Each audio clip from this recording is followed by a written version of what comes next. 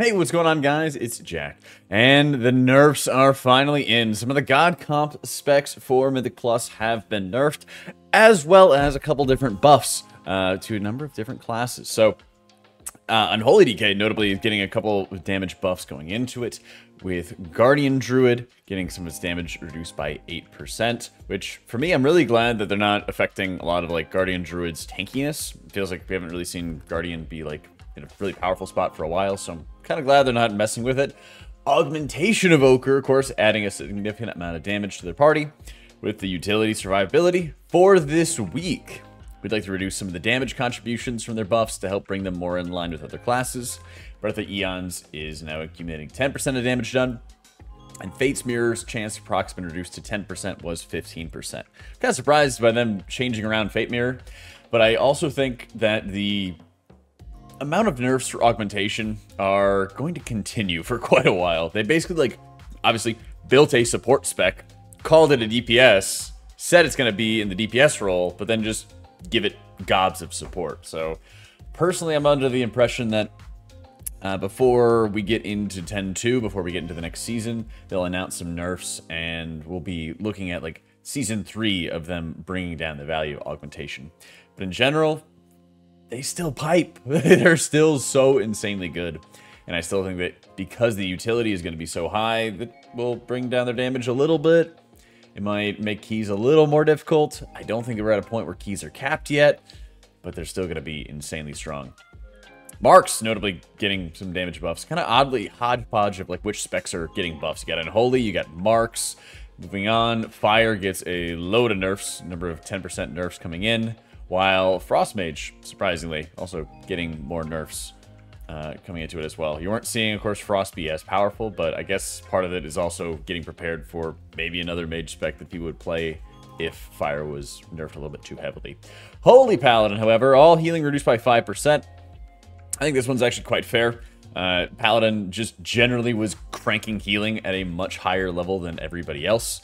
Light's protection is damage reduction from Glimmer on targets. It's now 10%, and it's split between the amount of Glimmers that you have. So putting Glimmer onto all your allies is still giving 2% damage reduction, which is still excellent, instead of the 3.5 or so. So that's still really good. That's basically what Priest has with Leniency, or Lenience. Overflowing Light, creating absorbs for 30% of Glimmer's overhealing, was 50. I don't think this really makes much of a big deal at all, because I believe the cap is still based off of percentage of health. And so, I mean, you're still providing just, like, side absorbs and everything here and there. Seer's Deliverance nerf is actually kind of big, going from 25% healing bonus to 15%. Obviously, the spec is still going to crank, but I think this is one of the areas where you probably will notice it more, of not being able to have quite as much burst when you're trying to pump up everybody's health pools together, particularly when you're using, like, Daybreak combos, where you're trying to blast really heavy shocks into your allies to top them quickly, have it transfer into beacon healing and everything like that. Summer, getting nerfed from 30% down to 20% additional damage. Fading Light, creating the absorb for 3% of the healing or damage done from Holy Power generators, was 10%. I believe that is the personal buff that you have on the class tree for Holy Paladins. So that might bring down a little bit of Holy Paladin survivability, but, like, they're still insanely tanky. So making sure you're on point with, like, Divine Protection and making sure you're actually casting a couple of heals on yourself, sure. But this 100% I understand.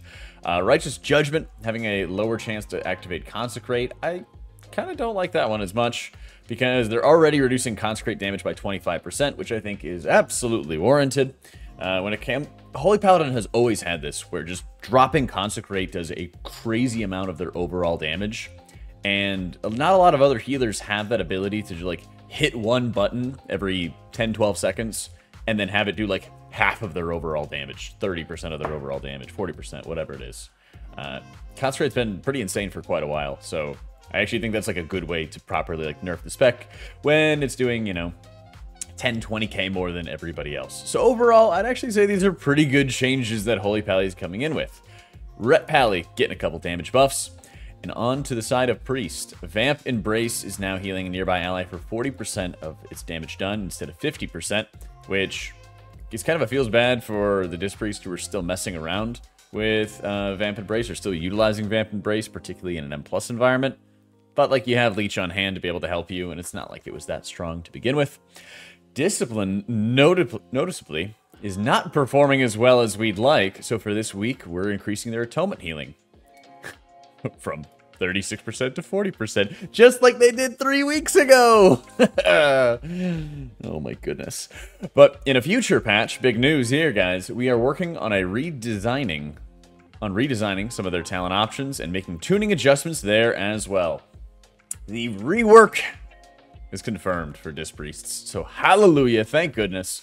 I really deeply hope that there's a few adjustments to what Disc is going to be bringing to the table, particularly with the Light's Wrath tree. I think that's the primary area that they could be buffing the spec for rating, and I think that they really need to redesign some of like the Harsh Discipline, Expiation, Twilight Equilibrium, some of like the really GCD heavy abilities that are also insanely powerful, because you have to invest a lot of talent points into all 3 of those talents, cast a lot of spells to be able to activate Harsh Discipline, or you're constantly refreshing and maintaining your Purge the Wicked, of course, when you're dealing with Expiation. These are all like very GCD heavy things, including Twilight Equilibrium, which sort of like take up your time and mental attention when playing the spec, and they don't always need to be. So one, we don't need to have so much bloat, but another, we don't need to be tracking so many different buffs and debuffs just to play the spec properly. So I'm hoping for them to get away from a lot of the button bloat and anxiety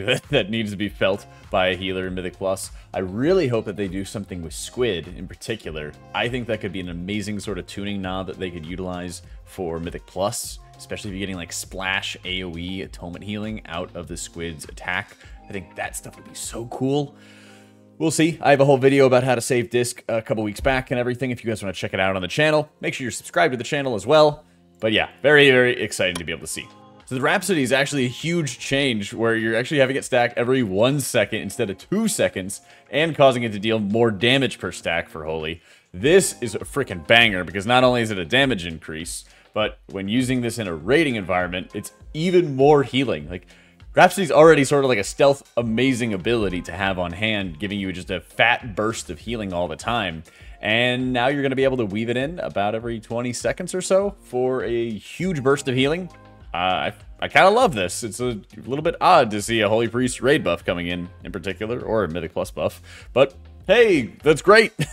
Shadow Priest, Vamp, Shadow of Pain, Shadowy Apparitions, all getting nerfs, and healing from Vamp Embrace is no longer reduced in PvP, so to counteract the nerfs, of course, that they had for the baseline ability themselves.